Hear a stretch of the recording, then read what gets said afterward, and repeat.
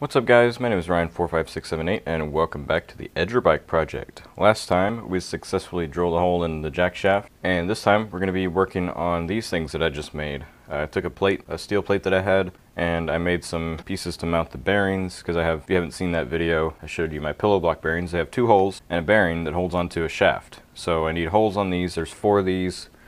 Plus there's another one that I'm going to have to do a little bit different for the jack shaft, because I need to also I've got some pieces to weld around it for the actual torque converter to mount on, but I don't know exactly how that needs to go yet, so I'll do this one later, I think. I've also got the swing arm pieces.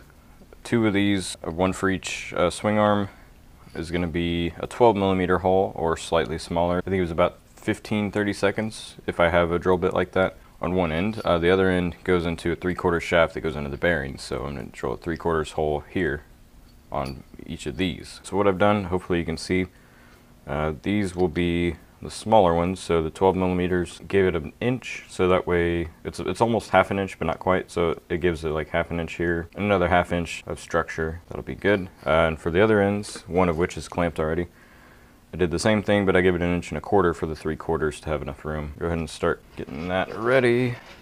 Move this over and move this in some, and pick the right drill bit, which in this case, 3/4. Move this thing.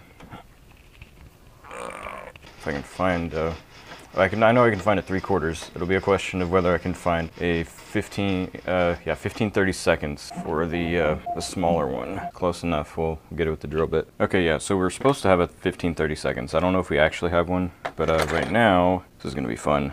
Drilling a 3/4 hole. So you know what I think I'm actually going to do is not drill a 3/4 hole on that end. I think what I'm going to do is I'm just going to weld that onto the shaft that I end up using. So, because it really, there's no reason to drill a hole now that I think about it. Because it's going to go on a shaft, I can just weld if I put it in the hole, I'm going to have to weld it anyway. So why not just weld it flat? So that's what I'm going to do with those. So I'll take these and find a 15-30 seconds a bit and use that. And here we have a winner. I don't know if you can read that, but that does say 15-30 seconds. First, we need to align this properly. Move this way.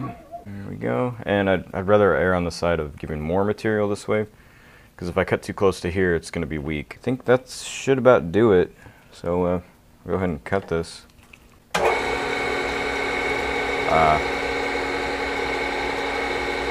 not good. See how that's wobbling?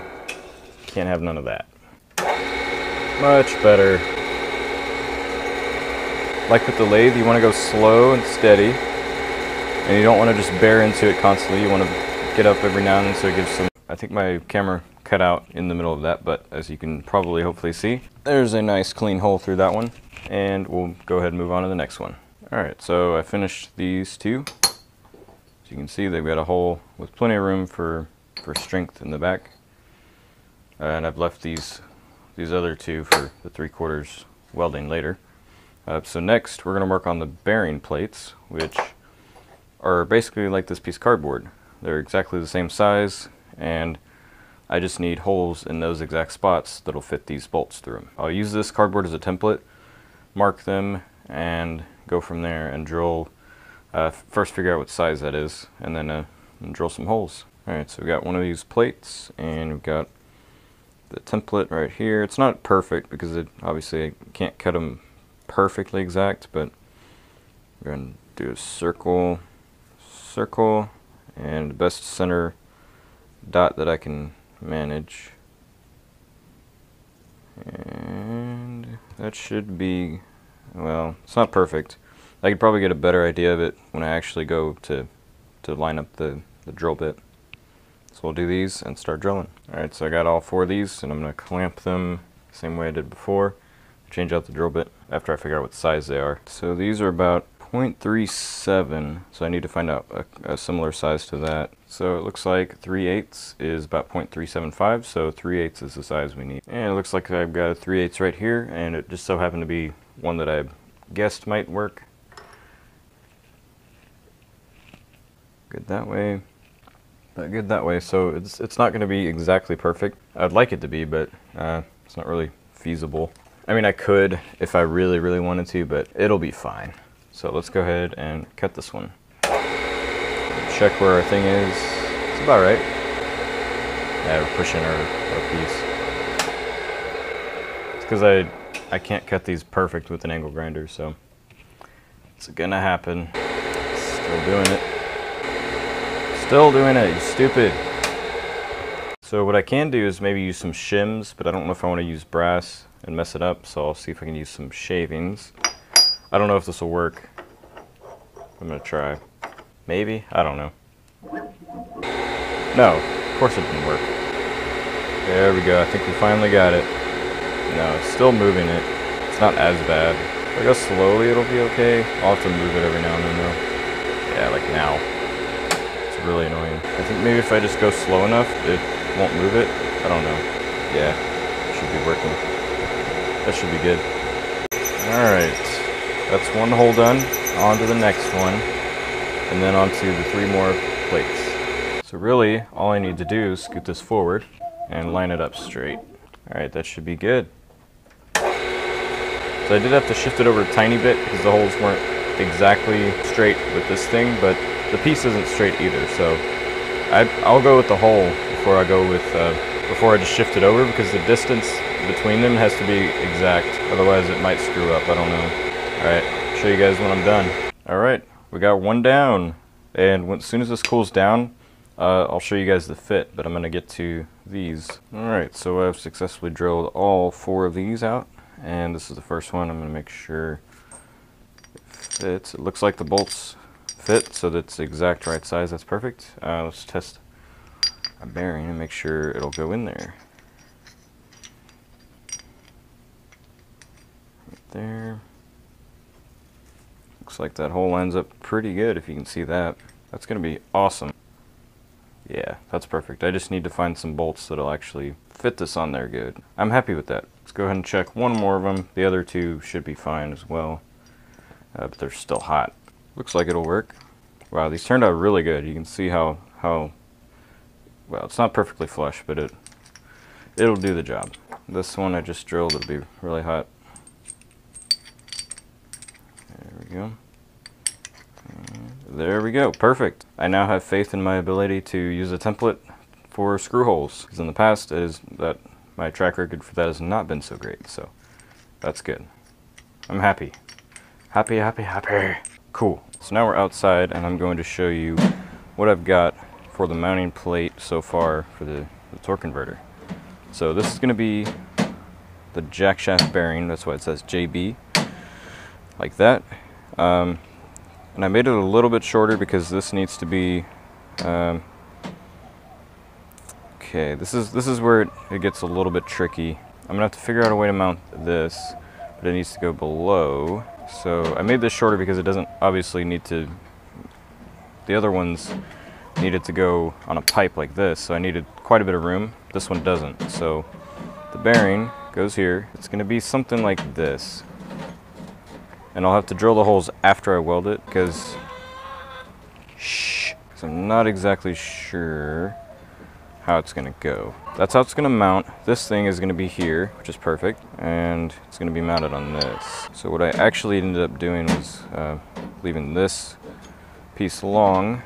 That way, depending on how these fit together, this thing can actually weld here, which it looks like it's going to go just about right. So if I do that, like that, and I'll have to center this. I do actually have the paper template. That looks about right. I'm probably gonna actually put this bearing here. No, this is gonna be more like here. Or really, what it could actually be. Flush with it, just about, because that's what it needs to be when it mounts. So really, this could work right here. So what I think I need to do is, if I had a way to tack these up without finishing them first, I would do that. Yeah, that's gonna make it hard to drill, although I can do it. I know how. I have an idea. Let me go grab the actual plate that it's gonna go on. Alright, so I'll show you that in a second. I'll show you the mounting plate. But what I found, and what I'm going to do really quick is drill these holes. I found that if I keep it about here, and not totally flush, about like this. That gives the mounting plate enough room to keep it flat and level against it without these kind of screwing with it and stuff. So I'm going to do that, and then from there I'll figure out exactly how to weld the pieces around it. It's going to really depend on how they line up with the mounting plate, so I'm most likely going to weld those first before I actually drill them, and that would be the best way to get a good fit on it. So I finished this piece. I kind of screwed it up a little bit and got this one of these holes a little bit too close, so I had to use, well, the drilling didn't work. To try to drill off to the side, I ended up having to use a file, but I finally got it. So that one is set. So now I'll show you guys how this thing is going to mount and how it's all going to come together for the torque converter. Here is the torque converter. That's what I need to get this set up with, and you can see why I want to drill these after I weld them together, because it could change very easily. This has a pretty good gap right here. It'll line up just about perfect, with no rubbing or nothing.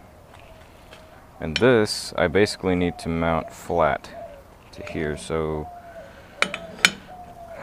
this is going to be difficult, but it can be done. I may end up doing is mounting this sideways and then just conforming these to it and welding something to fit it on there, or like this maybe.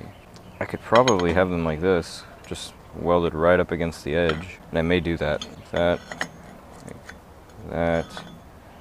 I might actually have to trim this down. So if I did want to do that, I could, see, I don't know if I can tape these, but I'm going to try. So I think either way, no matter how I do it, these are going to get mounted, they're going to get welded together like this. Whether or not they fit here is another story, but they might actually work okay. Yeah, if I'd known that before, I would have done it differently, but it seems that I could even get away with different mounting holes. They don't have to be all the same. I could do 1, 2, 3, and 4. I think I'm gonna do that. So I'm gonna do that like that, and if you get this flush basically up against there, I'll weld that later. So what I'm gonna do when I get a welding day, which is not today, I'll weld these up, not drill holes yet. I'll figure out exactly how I'm gonna mount this to it, which is gonna be like this, but with this on this plane right here. Actually, that's wrong. It's gonna be like this. That's more centered. And I'll have this like one of these ways, and I can figure out a whole configuration once it's all welded together. So I think that's gonna work perfectly. So yeah, that is this, besides not being welded together yet. And as well as the swing arms, I'll need to cut some notches in the swing arms themselves later, and then I'll weld those, and that'll be the swing arms. And I could actually, yes, actually after that I need to get the other bearing plates situated and welded to where they'll hold the shaft straight.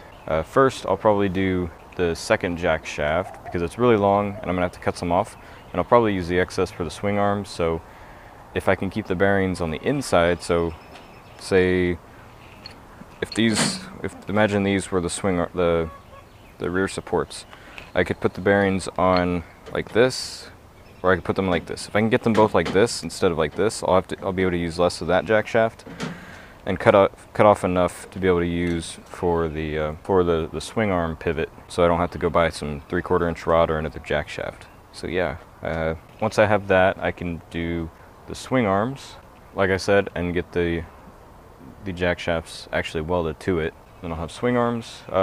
What I need to do after that, because I'm not exactly sure how what size to cut and everything, is the mounting brackets for the rear shocks. So I'll decide how to do that once I have all that done. And one thing I didn't show you yet that I'm going to be welding next is you see these pipes over here?